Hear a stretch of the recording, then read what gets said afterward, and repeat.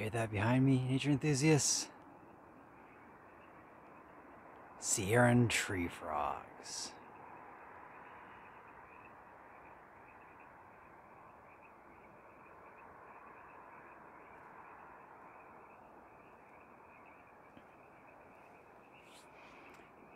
Sierran tree frogs are this really cute species. Really small, 2 inches at most, tiny little frogs. But they're amazing.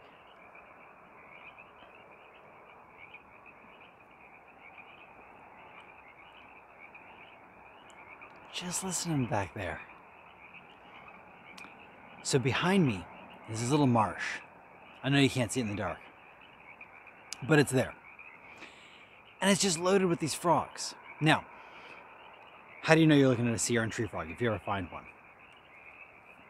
They are small, like I said, 2 inches at most, usually smaller than that. They are brown or green.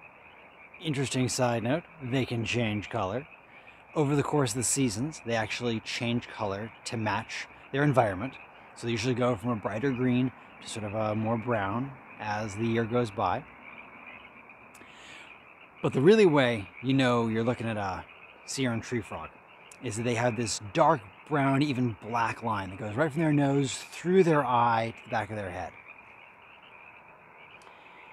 And they are the most commonly heard frog in Central California. Almost all the time, when you hear frogs, like you'll hear Sierran tree frogs. And they're really pretty. That either green or brown color they have is really lovely colors, and oftentimes they'll have sort of some modeling, some patterning, which is really pretty. And they have all sorts of vocalizations. What you're hearing back behind me is a classic for spring. Male Sierran tree frogs chorusing, calling for females to attract them in. One of the things that makes these frogs amazing is, A, that call sounds like they're a much bigger frog than they are. They sound big, even though they're actually pretty small. Another thing is just how adaptable they are. I mean, I said that they are the most commonly heard frog in California, and that's because they can live in such a wide range of habitats. They can live in meadows, in forests. They can live in suburban and urban areas. Almost anywhere where there's some wet area with some vegetation, so some plants, some wet plants, and the water quality is pretty good, they'll be there. For example, this marsh, this little marsh right behind me, is in the heart of suburbia. There is a pretty major street that way, and actually just back that way, there's a high school, and then back behind me, a few hundred yards, there is a housing development, so residential neighborhoods. But tucked in between all of that human activity and influence and impact is this little patch of habitat, and sure enough, the Sierran tree frogs have found it, and they're loving it in there. It's fun to listen to them. They kind of roll in this pattern where it's quiet for a while. Like right now, it's actually pretty quiet.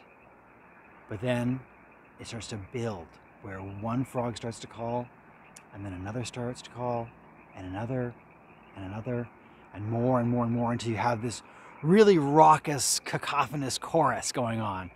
And it stays that way for a little while, but then it starts to die off, with frog after frog kind of going quiet, quieter and quieter, and the whole marsh quiets down. They're ramping up right now.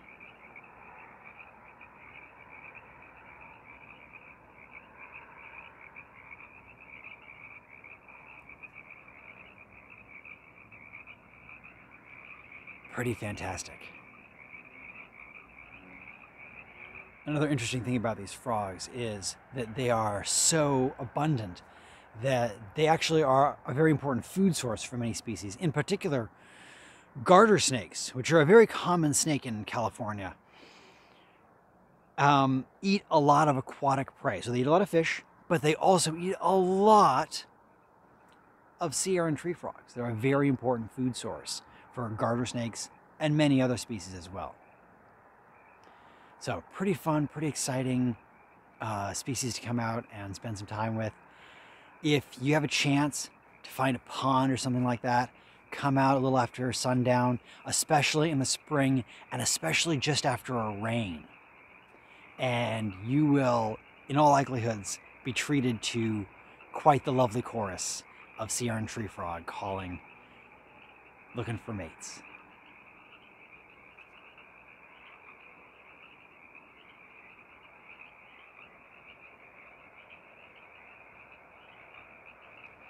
Pretty wonderful animals. Thanks for the view. Subscribe to the channel. Until next time, enjoy the natural world.